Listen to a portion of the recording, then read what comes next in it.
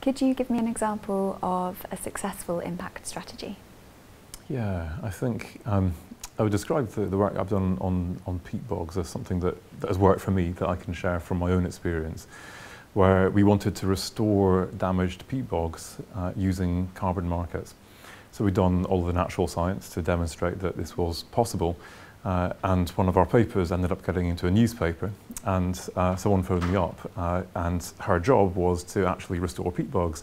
And so she was like, hey, so I've heard about this great new way of getting money to do this. How can you get me access to these carbon markets? And I was like, well, yeah, maybe call us back in 10 years' time and we might have worked that bit of the story out. But so instead of calling back in 10 years' time, I actually called about quite quickly after that and said, actually, there's this funding call come out. We'd like to collaborate with you. Maybe we can work together to solve this problem.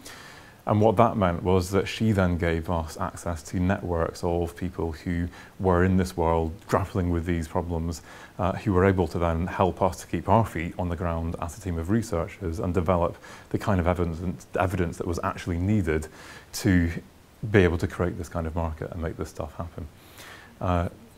So at the end of the day, we did an analysis of the whole policy and practice network of who was talking to who and who was using the research that we were doing, and we discovered that there was one organisation, a charity, the International Union for the Conservation of Nature, that was by far and away the most influential. So I made it my job to work with them. I eventually became their research manager, which gave me access to their networks and a lot of power and credibility in that world.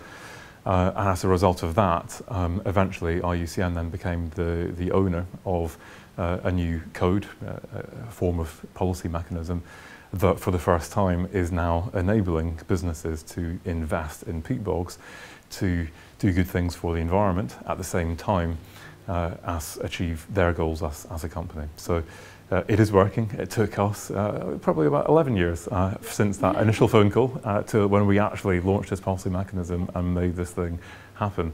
But from the beginning, working with the stakeholders and the people who actually needed answers to the questions so that we, as researchers, asked the right questions and could come up with answers that would genuinely be useful. Great.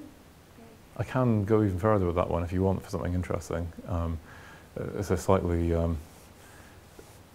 it's a bizarre story in that we reached a blockage where we couldn't get to the level that we wanted because we'd gone to corporate social responsibility officers, and it turned out they didn't have any power in the corporate world, so we had to go to chief execs.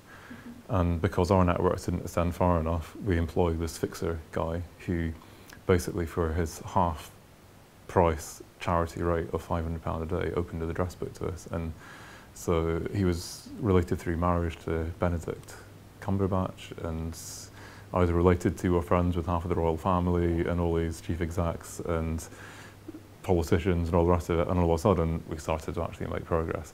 But we were monitoring what we were doing and had a really systematic strategy for getting to where we wanted to, and when we reached a dead end we just tried something different, and that was us kind of going to kind of the nuclear button of last resort, but it actually worked.